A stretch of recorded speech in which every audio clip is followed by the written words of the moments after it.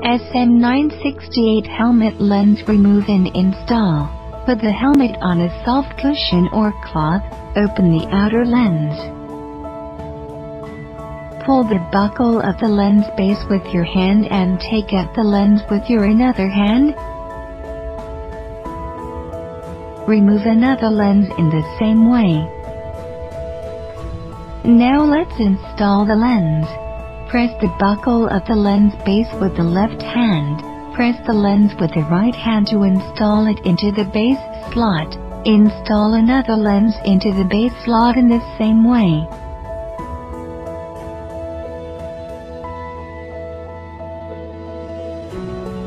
After the lens is installed, test whether the lens can be switched normally.